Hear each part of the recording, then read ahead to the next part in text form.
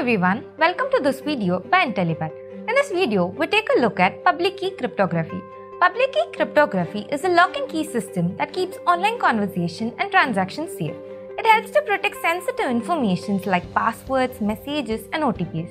It ensures that only the intended recipient can access it, making the online world a lot safer. Let's take a look at our agenda. We would start off with what is public key cryptography. Then we will learn the working of public key cryptography. And then we'll go through the characteristics of public key cryptography and the attacks involved in public key cryptography. Lastly, we have some of the use cases and applications of public key cryptography. Before we start, please make sure you subscribe to our YouTube channel and hit the bell icon for regular updates from us. Now let's start with the first topic. What is public key cryptography?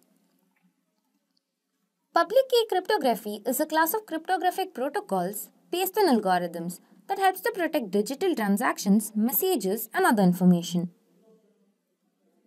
Just like lock and key protecting things in real world, public key cryptography helps to protect transactions and ensure only the right person can access the information. The method of cryptography requires two separate keys, private and public.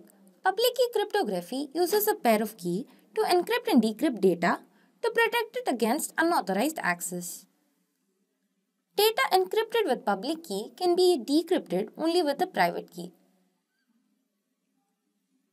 Imagine Tom and Jack are solving jigsaw puzzle. They both have two types of puzzle pieces, lock piece and key piece.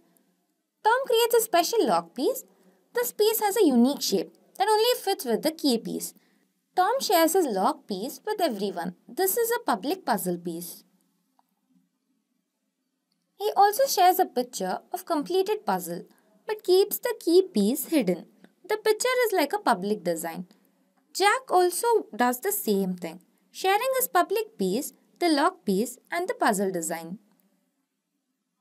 When Jack wants to send a secret message to Tom, he uses the lock piece to lock the piece of puzzle. The lock piece can be opened only with the key piece, which is the missing part of the public design.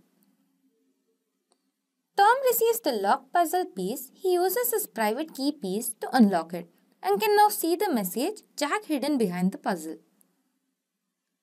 Jack has a private key piece for unlocking the puzzle sent to Tom. So public key cryptography is like having these puzzle pieces.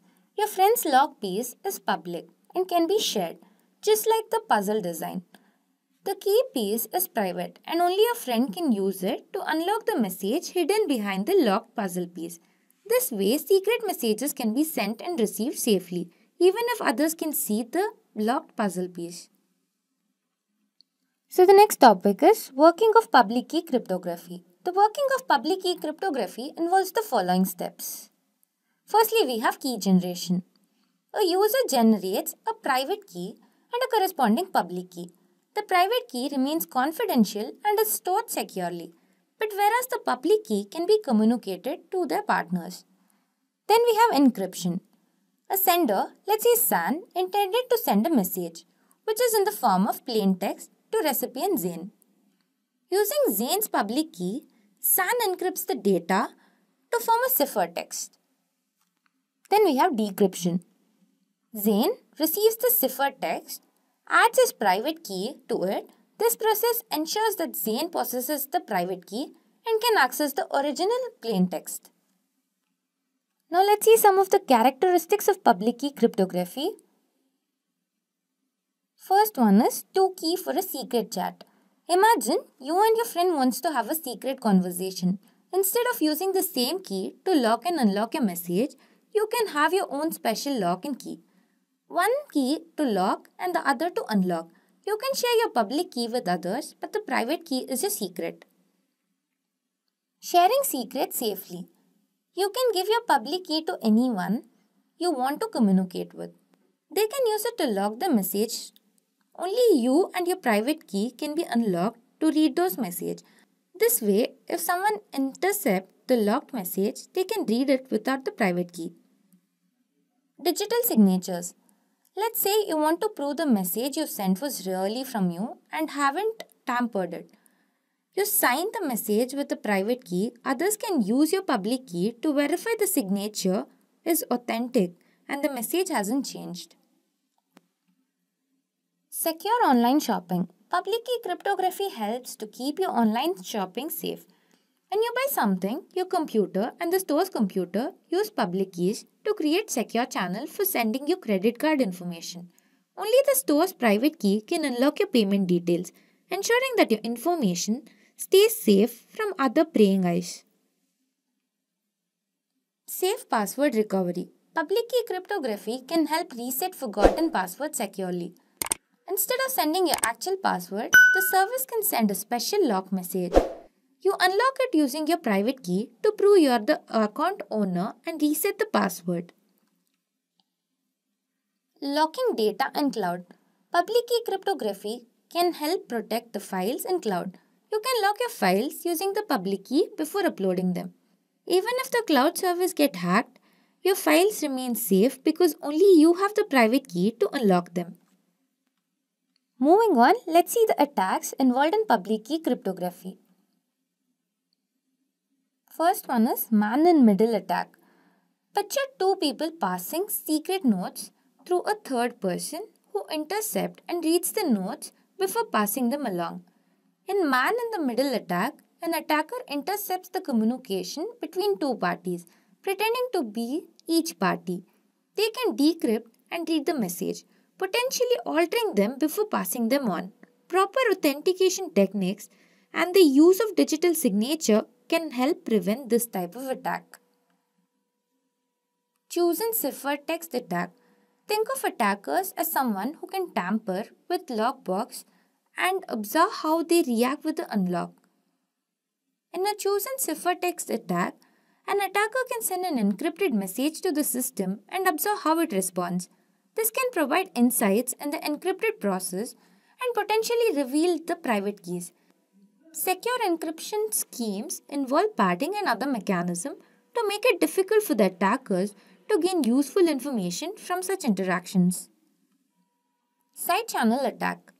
Imagine a detective figures out a secret based on how loud a lock sound can be opened. In a side channel attack, attackers gather information from the physical characteristics of encryption process, such as power consumption, timing, and electromagnetic emission.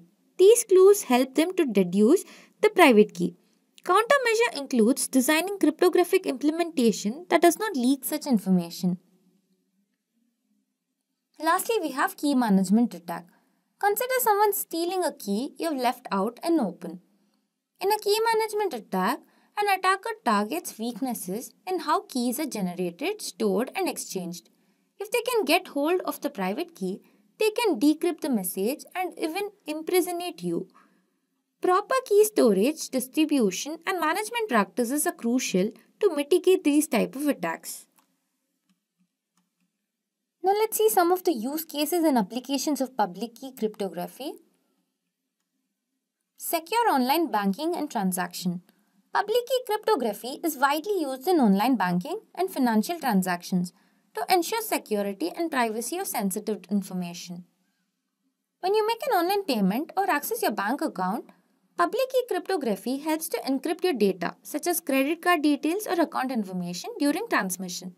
This encryption prevents unauthorized parties from intercepting and accessing your financial details, ensuring that your transaction remain confidential and secure. Then we have secure email communication. Public key cryptography is utilized in email encryption solution tools that allows users to encrypt their email messages and attachments using the recipient's public key. Only the intended recipient who possesses the corresponding public key can decrypt and read the message, ensuring sensitive information shared via email is protected from unauthorized access.